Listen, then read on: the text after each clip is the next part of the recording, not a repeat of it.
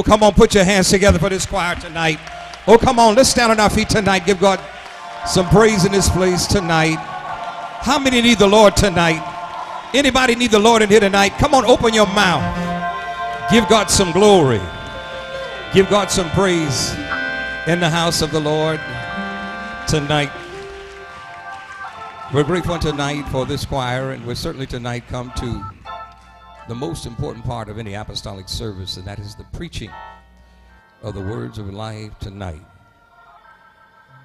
Out of every dispensation God has dealt with mankind, he has always chose the foolishness of preaching to save those that are lost. Not that preaching is really foolish tonight, but to the natural mind tonight. It's hard to comprehend to the natural mind when the Lord is dealing with the spirit and the soul of man tonight. So tonight, we're just honored tonight to have one of our great pastors all the way from Warren, Ohio, Elder Phillip Shealey, who pastors the Greater Apostolic Faith Church. And tonight, he's going to come to us and break the bread of life to us tonight. Let's stand on our feet tonight and give God a praise as the man of God comes to speak to our hearts and to speak to our minds. Pastor Phillip Shealey.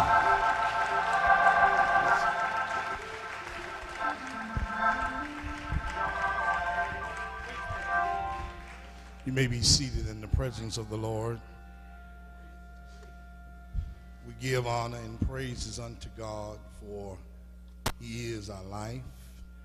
To our honorable Bishop and elect Lady Bowers, to our President and elect Lady Dawkins, to the Vice Chairman and elect Lady Brown, to all of our bishops and district elders and pastors, we say praise the Lord. But most important of all, to my Nubian queen. She is the cream in my coffee, the sugar in my tea, and she is the mother of all my children.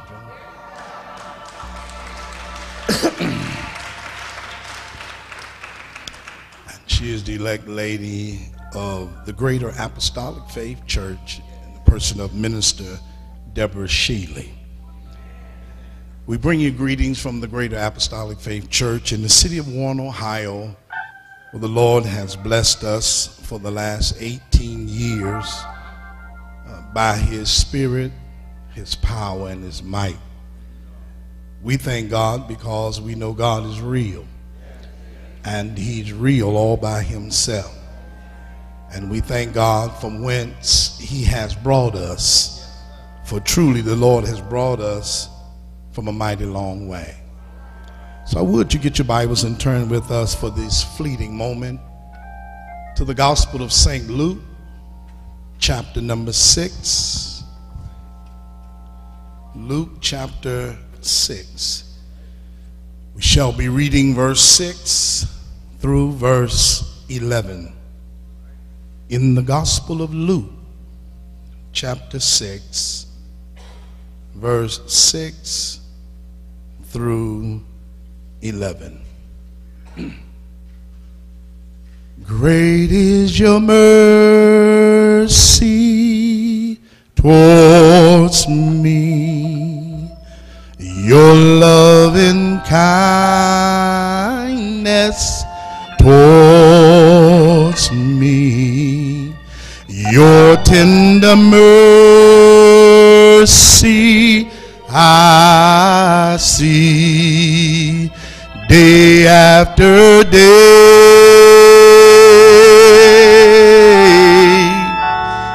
forever faithful to me. You're always providing just for me. Great is your mercy towards me. Great is your grace.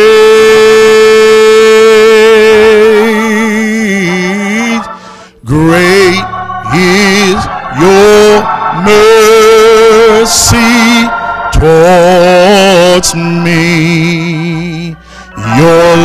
loving kindness towards me. Your tender mercy I see day after day.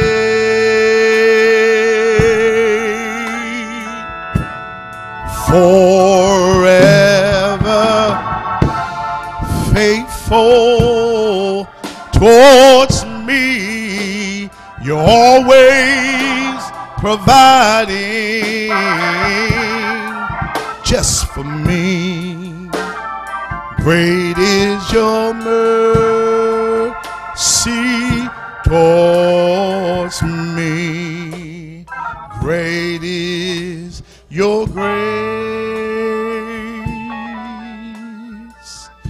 In the Gospel of St. Luke, chapter number 6, starting at verse number 6 through verse 11.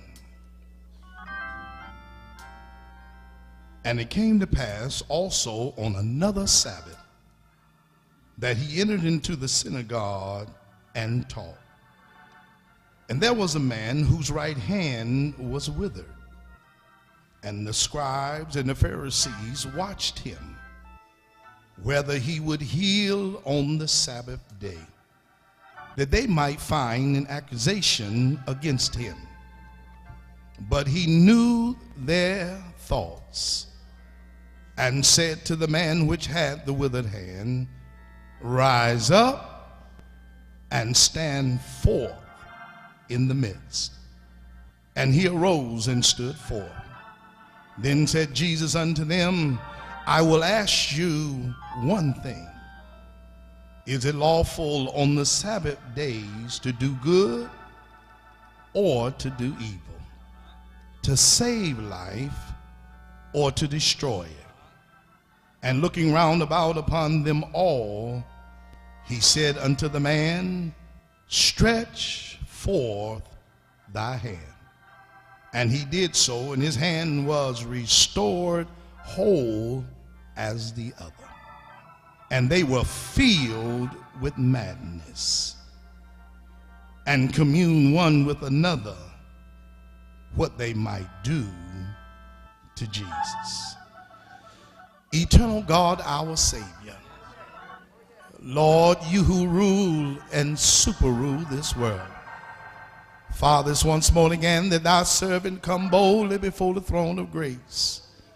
We come tonight, Lord, asking that thou would give us clarity of thought, precision of speech as we come to preach your word. Shabbat. God, speak in this place.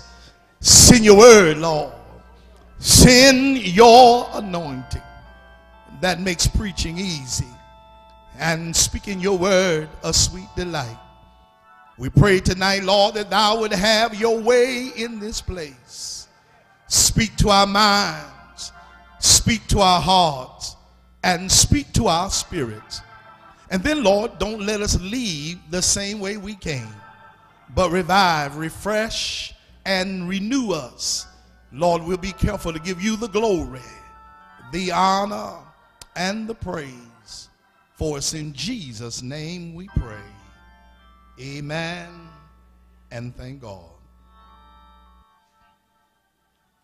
I want to talk to you tonight for a little while. Our subject shall be drawn from that 7th verse of the 6th chapter of the Gospel of St. Luke.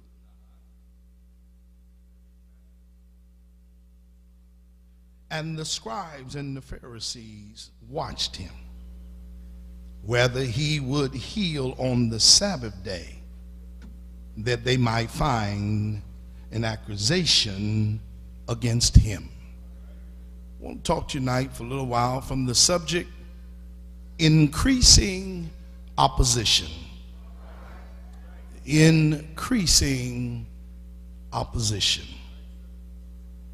There's nothing worse than to have somebody to come and have an accusation against you. And they are turning other folk against you. And the reality is they don't even know why they don't like you. Nothing is worse than to take someone into your heart and into your bosom and count them as a friend and a brother, and they are the first ones to stab you in your back. It is a horrible feeling, and most folk in the church don't want to have anything happen to them. But at the same time, they feel that they can do anything to anybody else. But I come to remind you tonight that the God that we serve, he don't sleep, neither does he slumbers. And just as sure as he is Lord, whatsoever you sow, you're going to reap. And most folk don't believe that. But I want you to know tonight that there are some principles in the Word of God that neither you nor I can change. There are some things that you are going to have to pay for.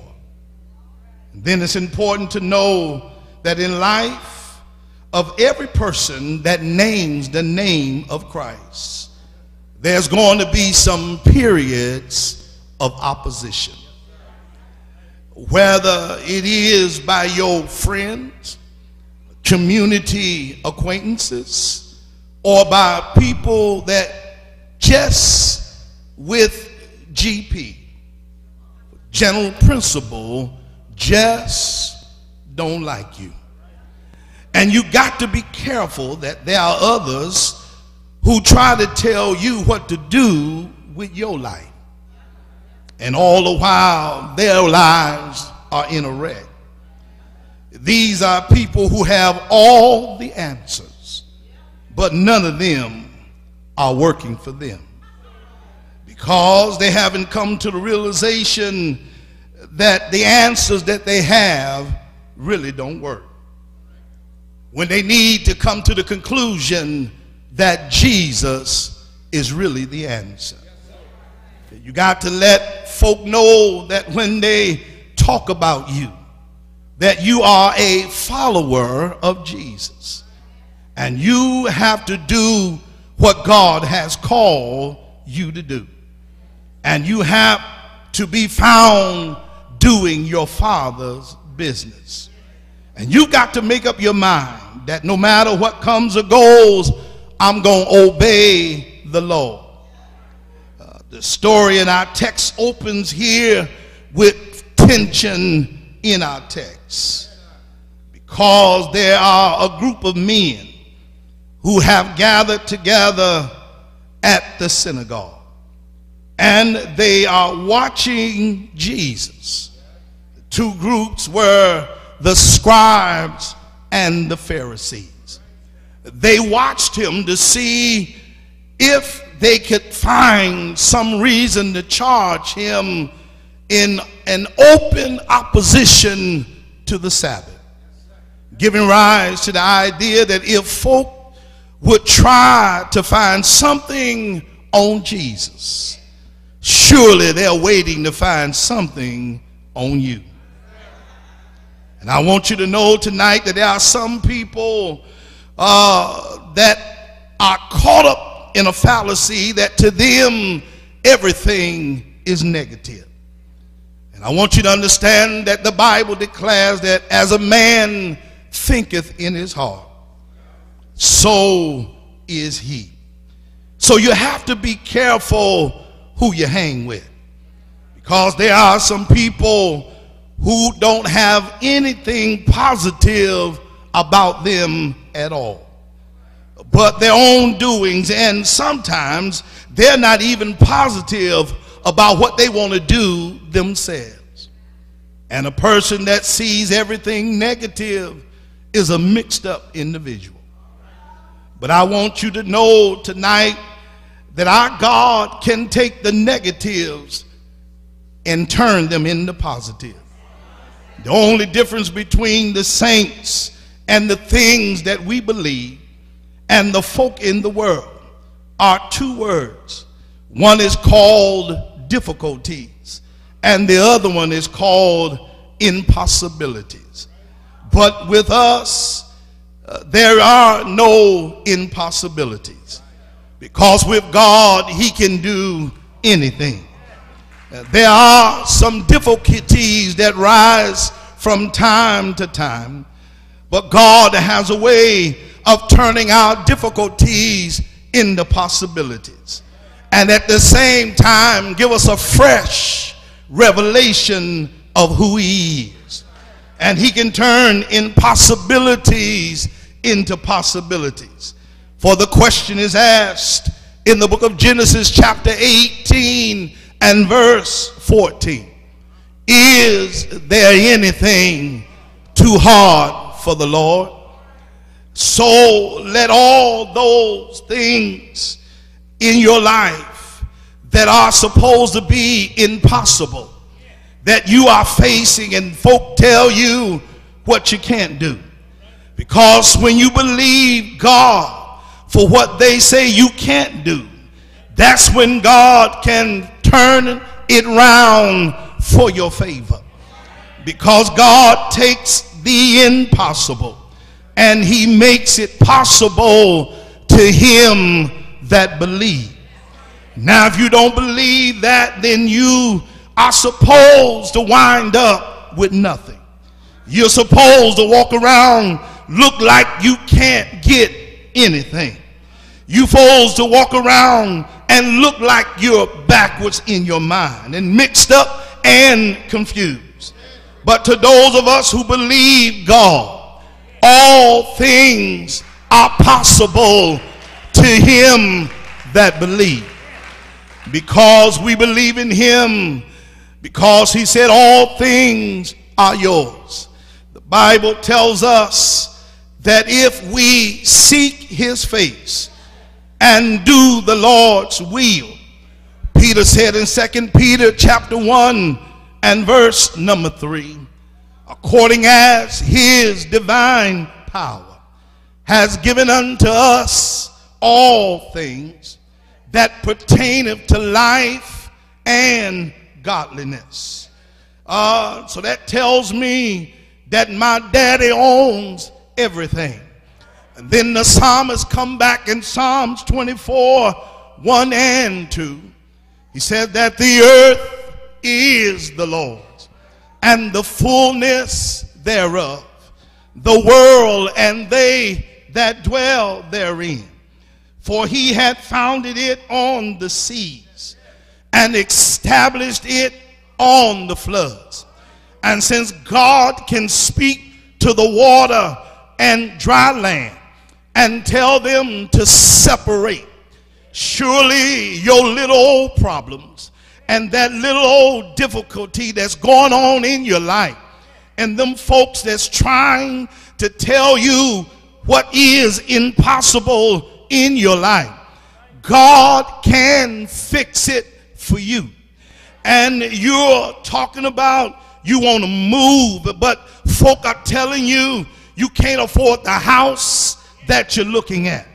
But I want you to know that God can move on your behalf and cause the banker to look you right in your face and tell you your credit score won't allow you to get what you're trying to get. He'll tell you you don't have enough money for the down payment of the house that you want to get, and it looks like everything is working against you, and he'll scratch his head and say, I don't know why I'm doing what I'm doing, but we're going to let you have the house anyway. And you can just give God praise, honor, and glory, because you realize that it wasn't in the banker's hand, but it's just a thing called favor. And if you got God's favor, you don't need a whole lot of money. I say if you got God's favor, you don't need a whole lot of good credit. And if you got God's favor, you know the right one to do the right thing for you. Am I right about it tonight? Clap your hands and give God some praise. So our God is able to move in impossible situation. This whole situation opens up with tension, with multiple problems. Look at somebody and tell them, you may have multiple problems, but don't give up. God is still in control. It doesn't matter how much tension is risen up against you. In this will I be comforted. One thing have I desired of the Lord, and that will I seek after, that I might dwell in the house of the Lord forever. So I seek after that I might dwell in the midst and in the presence of God. And I come to tell you tonight that even in the face of rising opposition and in the midst of hard times and hardships, I'm so glad that the Bible tells us that Jesus don't change. For he's the same yesterday, today, and forever. And if he did it for Moses, he'll do it for you. If he did it for Abraham, he'll do it for you. If he did it for Jeremiah, he'll do it for you. And if he did it for Elder Brown, he'll do it for you. Just slap fire with your neighbor and say, I know he'll do it for me. I want you to know tonight that God is still in control. And you got to go through some things. And you got to understand that you just not going to go sweeping through the city. As you study God's word has got to come alive in you. You got to understand that there's a difference between the rhema and the logos. And God takes you through what you go through so he can give you a logos. He wants to give you a personal word from the Lord. See, it's one thing to quote the scripture, but it's another thing when you got to live it out in your life. Because the devil will let you jump and shout and dance and speak in tongue. And I tell him at home, he'll dance right with you. And he'll quote the scripture right with you. But then rising opposition comes, and it looks like all opposition is against you, and look like you can't get no help from nowhere, and you pray and look like God ain't saying nothing, and the devil slips up beside you and he says, where is your God now? Can you dance now with all this pressure on you? Can you still give God a praise? Can you still lift up holy hands? Can you still tell him thank you? When you're about to be pulled out and you're about to lose your job, they're about to repossess your car, can you still quote, and we know that all things work together for the good of them that love the Lord and them that are called according to his purpose. The devil will try you through trials and opposition to see if your worship is real, if you need a Hammond organ, if you need a praise team. Do we have to do all kind of calisthenics to get you to praise God? But is there a real joy down on the inside? Is there a real spirit down in your belly that no matter what I got to go through, as long as I got King Jesus, I got enough to start all over again? Am I right about it? Say yes, say yes, say yes. Clap your hands and praise him. There are rising oppositions in your life, and you got to understand that testing time comes to everybody, and you got to understand that the test comes to make sure that you're sure. And you got to understand that the word has got to be more than a cute saying. It's got to be deep down in your soul. And as I come to my close, I want you to understand that the stuff that you got to go through in the midst of opposition, God will teach you how to turn pressure into power. You don't hear me. I say God will teach you how to turn pressure into power. It's just like a locomotive that runs by steam. They keep turning the power up and they keep putting the coal in, and it has a gauge on it and lets you know when it reaches a certain temperature. And when it reaches a certain temperature, I want you to know that there's a relief valve that's connected to the drive shaft. And when it reaches a certain pressure, the engineer pushes the relief valve and the power goes from the boiler to the drive shaft and cause the wheels to move. I come to tell somebody that when opposition comes, that's when you get a real praise. That's when praise is not only in your lips, but it's in your heart. So when you come to God's house, you know what David meant when he says, enter his gates with thanksgiving, and I enter his courts with praise, and I will be thankful unto him, and I will bless his name. For the Lord is good, and his mercy endureth forever. I come to tell somebody, it don't matter how bad it gets. When it gets bad, get dark and gloomy, don't worry, don't fret, because God does his best work in the dark room, when you can't see your way, when you got to trust him anyhow, and you stand and declare to the devil and your situation that any way he bless me, I'll be satisfied. Am I right about it? Touch your neighbor and say, neighbor, you got to have a yet praise. Yet will I praise him. If you won't help me, I'll praise him by myself. I owe God a praise. I owe him a hallelujah. I owe him a thank you, Jesus. And sometimes you got to have a thank you fit when you're all by yourself. Instead of having a pity party, have a thank you party. Lord, I just want to thank you because you've been so good. You woke me up this morning clothes in my right mind. You gave me strength. You kept my heart beating. You gave me joy unspeakable and full of glory. Slap your neighbor and say, neighbor, you need a yet praise. Praise him. If you got to praise him by yourself, have church all by yourself. As I close, there was a sanctified church. They were having church, and the Spirit of God was in the place, moving all over. Folk were running the aisles, falling out. There was a deaf, dumb child in the back of the church. He was moved by the Spirit.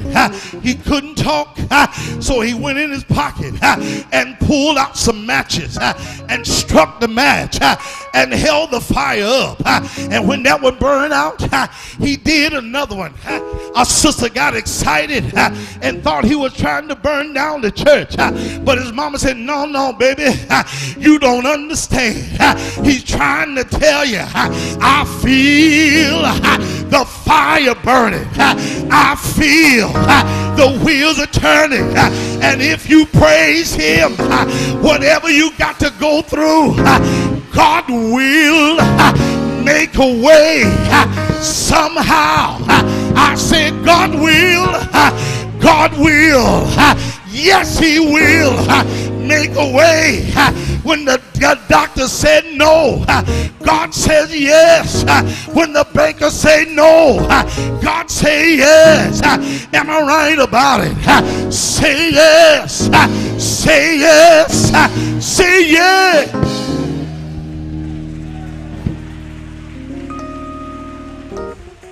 Increasing opposition. And when the devil comes against you, that's just mean you're on the right track. That's just mean you're properly in line with God. And you prove to the devil by your praise, because praise is your weapon. When you should be sad, when you should be depressed, when you should have thrown in the towel, you got a yet praise. Clap your hands and give God praise.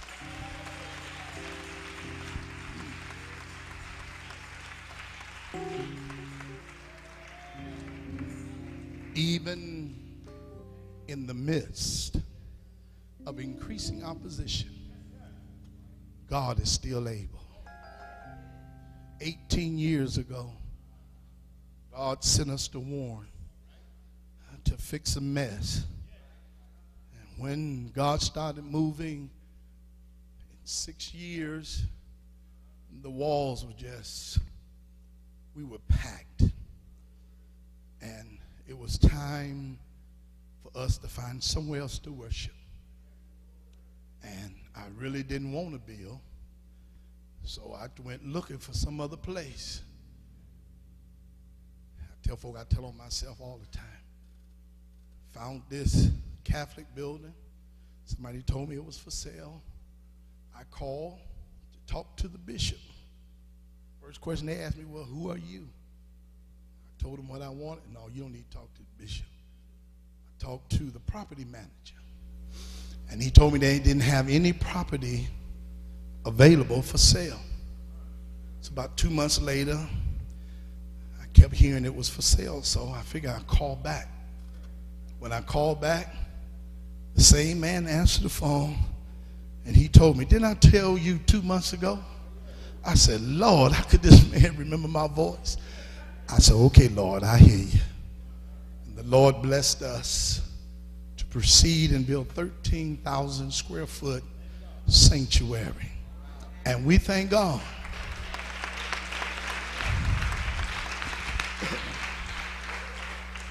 That from beginning to end, folk kept telling us, you'll never do it. We seen that before. Yeah, they recorded it, they filmed it, they did all that stuff, groundbreaking, and all they did was shovel some dirt. And I kept telling the people, the Lord said, build. Increasing opposition, everybody tell. I said, I don't care what they say. All I know is what God said.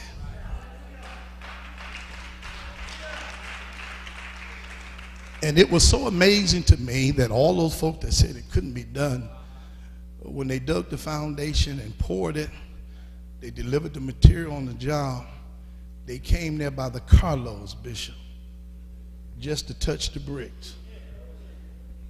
I said, that's awful funny. Y'all said we couldn't do it, but y'all come to see if the material was real. But God did it. So it doesn't matter how much opposition that you have to face, God is still in control. If you're here tonight and you're not saved, or you're going through some difficulties and you need prayer, we're here to let you know that God is able to move in your situation. And God is able to meet every need. So if you're here tonight, will you come?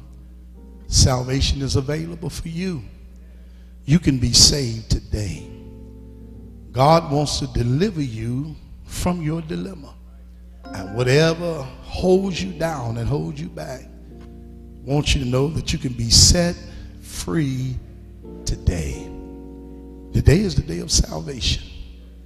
You don't have to leave here the same way you came. Is there one tonight? Hallelujah. Anointing fall on me. Anointing. Oh Lord, are you here tonight? Fall on me. Let the power of the Holy Ghost fall on me. Anointing